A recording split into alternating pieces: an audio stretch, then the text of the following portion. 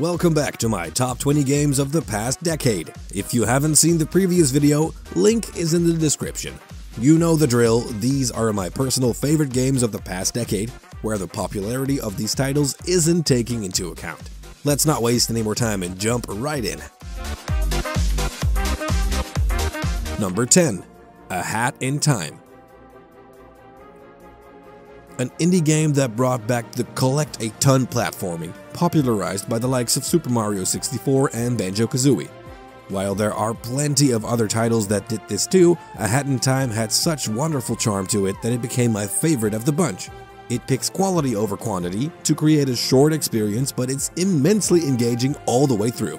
From the comedic characters, how each mission has a clever story added to it, epic boss battles, catchy as hell music, and the tight controls, this platformer has it all. Every mission felt like a little adventure and I always wanted to see what it would offer next. The PC version is the only version that includes the Yakuza Metro DLC and fun modded stages. In that regard, I'd highly recommend to play it on PC, if you want to try it out yourself in order to get the total package.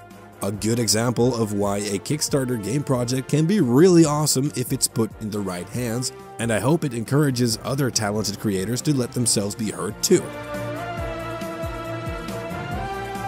Number 9. Kingdom Hearts 3. When I was a kid, the original two Kingdom Hearts games were unique experiences where you could travel through iconic Disney worlds and fight side by side with famous characters. Now that I'm older, I realize just how empty and lifeless the worlds actually are, how downplayed the iconic Disney scenes are, and how cheesy the dialogue is. I still love them for their own reasons, but the aspect that originally drew me to them faded as I grew older. But Kingdom Hearts 3 somehow managed to turn off the critical view of an adult and bring back the childlike feeling of wonder I experienced all those years ago. It offers by far the most faithful representation of the Disney movies Kingdom Hearts ever did, with gorgeous worlds that are awesome to explore. Sailing on the seas with Jack Sparrow, taking on the Titans with Hercules, exploring the Monsters Incorporated factory with Sully and Mike, it's a huge nostalgia rush in the best way possible. Kingdom Hearts 3 has butter-smooth controls and a very satisfying combat system. Plenty of creative enemies and bosses, epic music and beautiful graphics. Yes, the difficulty is too low. Yes, the dialogues are still very cheesy. Yes, I hated the ending for how drawn out and confusing it was. And they should have removed the reminder when ingredients are found. This might be a good spot to find. Shut up! But they never took away the things I love about it. This was a fantastic entry in the Kingdom Hearts series that, despite its crappy ending and low difficulty, I had an awesome time with, and I'm eager to see what the future will bring. Maybe there will finally be a boss fight against Gaston? Number 8. Astrobot Rescue Mission. I feel like I might over-glorify Astrobot at this point, but for a good reason. This is a simple yet very effective platform game that's oozing with charm in every aspect. From the cute characters, colorful level design, tight controls, overall mechanics, awesome bosses, catchy music, it's just so much fun. It's not a platform game where they added VR compatibility at the very end in an attempt to make it stand out between the other platform titles, but it's made from the ground up with VR in mind, making the platforming and VR go hand in hand seamlessly. Will this type of game be done better in the future? Maybe, though I haven't seen any plans for similar titles or a sequel. Make them happen, Sony. You got my pre-order. Number 7. Heavy Rain. The game that started it all. While Heavy Rain has notably more flaws than most other games I've mentioned, the things it does right and what it meant at the time it came out still make it one of my favorite games of the past decade. Even though it's the first in the interactive drama genre, it still does a couple of things better than most future entries, like how you can actually select the difficulty for the QuickTime events, making it more challenging. There are also a large amount of ways the story can end. There are entire levels or fights you can miss, making a second playthrough recommended to see some cool stuff you might have missed. The main focuses are on the story and the cinematic feel of it all. These hold up very well. The mystery regarding the child kidnapper is chilling, the characters are well developed, The compositions are artistic and the music has this beautiful, bittersweet ring to it. It's easily one of the most somber games I've ever played, but in a way, that made me feel for the characters and I wanted them to turn out fine. Like I said, the game has some notable flaws. There are way too much QuickTime events, and they use it for frickin' everything. If you've already played the game, discovering the clues again isn't that fascinating since you already know what's important and what is not important. But since it's the first in its genre, I can overlook most of these flaws. I've played the game around 7 times now and I still feel excited to try new stuff or just re-experiencing the story. Since some scenes are really hard to reach, maybe now would be the time to finally pick up that guide I've been telling myself to pick up for years. Number 6. Life is Strange. While not as visually appealing as Supermassive or Quantic Dream games due to the significantly lower budget, Life is Strange completely won me over with its writing. The story focuses on Max, a girl who returns to her birth town Arcadia Bay to study photography. But when an old friend of hers gets shot, she suddenly gains the ability to reverse time. With this gift, she prevents the shooting from taking place. From that point on, it's an engaging trip of building friendship, dealing with traumas of the past, uncovering mysteries of the town, or just exploring everything that Arcadia Bay has to offer. The bond Max builds up with her old friend Chloe feels very genuine. It's not a black and white friendship where everything is happy and good. If anything, Chloe is a troubled person who often does rather unlikable things. But it's up to you how far you're willing to side with her. And if you don't side with her, she shows genuine regret of certain actions later down the line.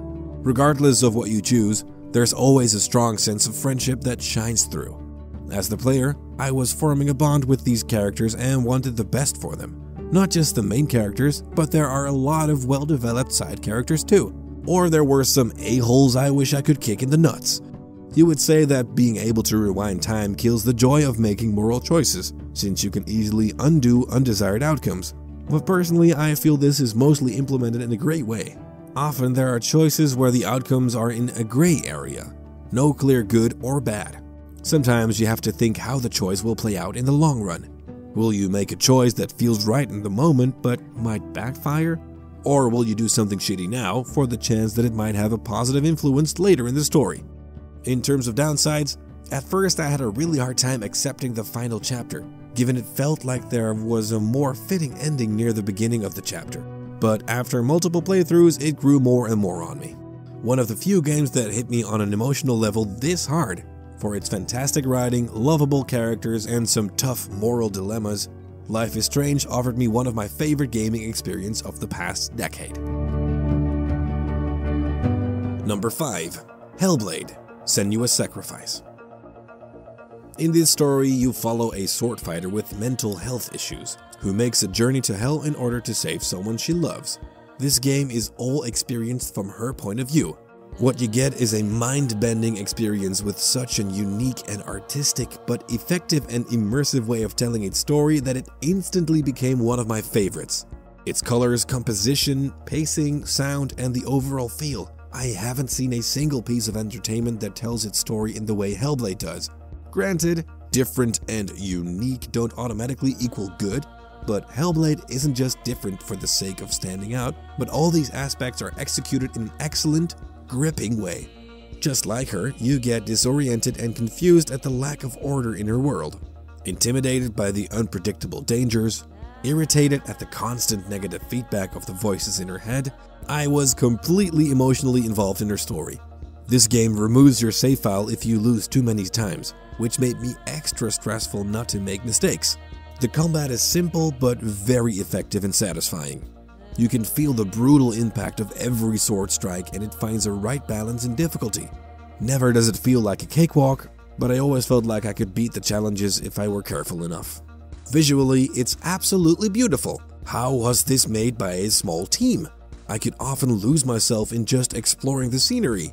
The only real problem I have is that you have to search for shapes in the environment regularly. And I mean, about 1/3 of this game is looking for shapes. This is way too dominant for something that isn't nearly as fun as the rest. Besides from that, I have no real problems. One of the most creative and powerful gaming journeys I've seen in the past decade. I just hope the sequel can live up to its predecessor. Number 4. Phoenix Wright, Ace Attorney, Spirit of Justice. The story-driven franchise where you need to carefully analyze evidence and question suspects in order to unravel the many crazy mysteries this world offers. The latest entry in the series returns all the fun mechanics that were introduced in the previous installments, like the spirit channeling, psyche locks, Apollo's bracelet, the mood matrix, and it even introduces an awesome new mechanic, the divination seance. This is some sort of magical ritual that allows you to witness the last thing someone saw, smelled, and heard before they died. These are short videos where you need to carefully analyze every little detail that happens, thinking in clever ways how it contradicts your evidence. Maybe the order of the sound is off, there is an unusual smell, or maybe you just need to watch it a couple of times before you're able to spot something odd. Even the tiniest detail can make a difference. They made the clever decision to make a large portion of the story take place in another country, where the laws work differently. Namely, lawyers get the same sentence as the accused, even if the penalty is death. That makes the weight of the trials heavier than ever before. It was very engaging to dive deeper into the politics of this country, the war between rebellions and the throne, and it could be straight up heart-wrenching to see how these laws negatively affected certain villagers. Even though it's a 3D game, the characters almost look 2D. They did such an outstanding good job at recreating the 2D feel with 3D models, it's almost scary. I can't think of many games where 3D models were as expressive, energizing, and cartoonish like in Spirit of Justice. This is arguably one of the best entries in the Phoenix Wright series, and I hope it's not the last we'll be seeing of this franchise. Number 3. Detroit: Become Human. Like I said in my previous video, and what is blatantly obvious in this video, interactive drama is one of my favorite genres in gaming. But there hasn't been a single interactive drama game that impacted me as much as Detroit: Become Human. Each playable character is an android with a clear purpose in the world, but all 3 of them end up in situations that conflict with their purpose. It asks interesting questions regarding whether these androids can be considered human or not, and whether they should or shouldn't get the same rights.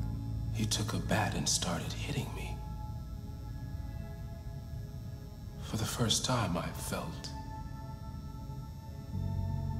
scared.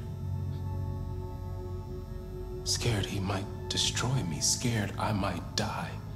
I knew they were machines, yet they felt like actual people I couldn't bring myself to let bad things happen to. What's also strong about Detroit: Become Human is the way it informs you about the influence you have on the story. With Heavy Rain, you don't really know where you exactly have an impact unless you replay the game or look it up on the internet. Here, there's a flowchart at the end of every stage that shows you how many options you've had. This made getting a good outcome all the more satisfying, knowing fully I prevented a bad outcome. This game grabbed me from start to finish and didn't let go for a single second. Sure, there were some lesser chapters and lesser gameplay aspect, some characters that weren't that interesting, but the main story always kept me excited to continue, and it hit bullseye. In my opinion, this is the best interactive drama game ever made, and it's usually the one I recommend to start with if you're interested in trying one. Number 2. Super Smash Bros. Ultimate. In terms of the sheer fun factor of the gameplay, Super Smash has always been one of my favorite franchises. Ever since I played the first one for the Nintendo 64, I've been hooked and I want to play it regularly. From Melee to Brawl, even Project M to the 3DS, Wii U, and now Ultimate for the Switch. The enthusiasm has always been strong.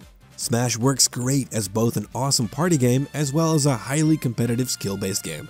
Normally when I play a game competitively online, I play it for around 30 minutes, maybe an hour, and then I'm done for a couple of days. This goes on for a month or so until I completely stop. But Super Smash? Oh no! I can play this for hours and hours on end almost every day. Something about the way it plays, the insanely huge library of characters, and how the majority of them play very differently make it a franchise I never seem to grow tired of. Unlike a traditional fighting game, Smash implements platform elements and the main goal is to get the opponent off stage. Any effective technique may not work anymore if the opponent is at high damage. or an effective technique may not work in other matchups. This means that you constantly need to adapt and change your approach, depending on the character you play, opponent's playstyle, stage, matchup, or the amount of damage the characters have, making this one of the most diverse, flexible, addictingly fun, and rewarding competitive games I've ever played. And that's just the gameplay. The experience itself is a huge crossover celebration of gaming with an overwhelming amount of iconic video game faces. This game went up and beyond to make the most out of what it promises, and it fully delivers. Okay, maybe not fully. The single player modes are rather forgettable and the online mode is rather lacking in content too. Even with a proper internet connection, you'll always have some lag, making it a downgrade from playing offline. However, I usually have a decent connection and I've learned to adapt to the lag. Controversially, I love the GSP system for how it matches you against opponents from around the same level. No more random hordes of beginners or opponents that greatly outmatch me, but usually I'm evenly matched regardless of the character I pick. This encourages me way more to play characters I don't pick often. Despite that online isn't as good as it should have been, I still enjoy to play it regularly. A whopping 6 new characters will join the roster soon. With that on the way and a very active community, Smash Ultimate isn't going to die anytime soon. And my favorite game, not just of the past decade, but of all time, is Uncharted 3: Drake's Deception. Uncharted describes a video game world I just need to experience once every couple of years, and when I do, I'm completely immersed and love every second of it. Something about these games I just can't seem to get enough of. The cheesy but really fun stories, the memorable characters, the compelling fictional mysteries based on historic events, the breathtaking, beautiful places you visit, from forests, swamps, war zones, snow mountains, deserts, peaceful villages, and whatnot. Almost like I'm visiting friends that live in foreign countries every time I play through their franchise. The shooting system seems basic at first but works really darn well once you dive into it. Each place experiments with different layouts, different lineups of enemies, or you have different weapons at your disposal, so you need to make the best out of what you have. The enemies often move around or throw grenades, so hiding at one spot usually isn't a viable technique.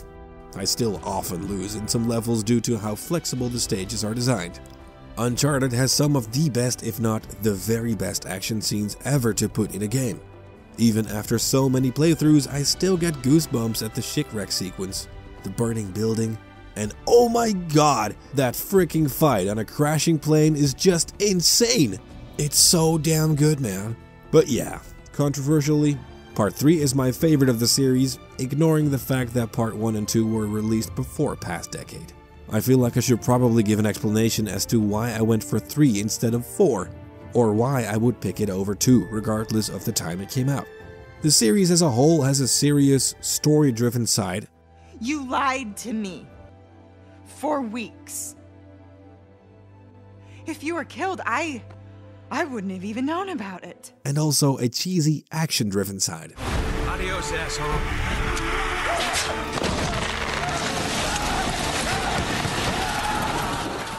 But Part 3 hits a perfect note in between. I feel like this is the perfect balance between both sides. It knew exactly when to give you moments to breathe or when to go insane. It has some of my favorite rest moments in all of gaming, combined with some of my favorite bombastic action sequences. I also love the focus of the story, seeing more of the bond between Nathan and Sully, learning how they met and how Sully became sort of the father Nathan never had. I also love that Nathan's obsession with hunting for treasure and pushing his limits was praised in the previous games, but here it's also presented as a flaw. Listen, you've won, okay? You've outsmarted her. You know where to find the city, and Marlowe doesn't. Why can't that be enough? With exception of the opening, maybe the pace never dragged on. Mix that with some awesome chase scenes, tough fistfights, horse riding action, exploring dark caves, and some mindfuck moments, and this is an amazing adventure I must re-experience every now and then. Uncharted 3 became my absolute favorite game of this last decade and of all time. Perfect. Here we go. So, did you enjoy this video? Are there some other awesome games of the past decade you'd recommend others to check out? Thanks a lot for your time and interest, and until next time.